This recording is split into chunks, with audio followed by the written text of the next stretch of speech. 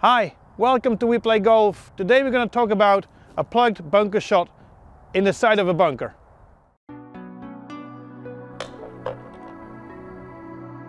So today we talk about the ball being very plugged in the bunker.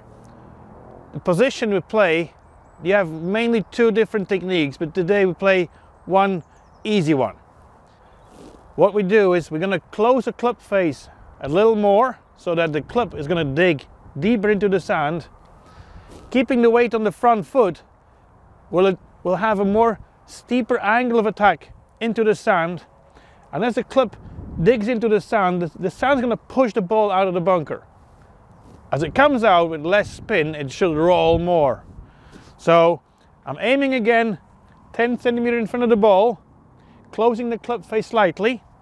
And as you know that the sand is now very soft because it could not be plugged if the sand was not soft. So don't worry, keep the clubs shut as you go down into the sand and it will pop out. Keeping the weight on the front foot.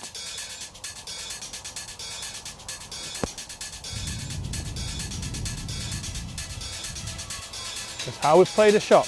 We play golf. If you want to see more videos about your favorite game, golf, subscribe to We Play Golf.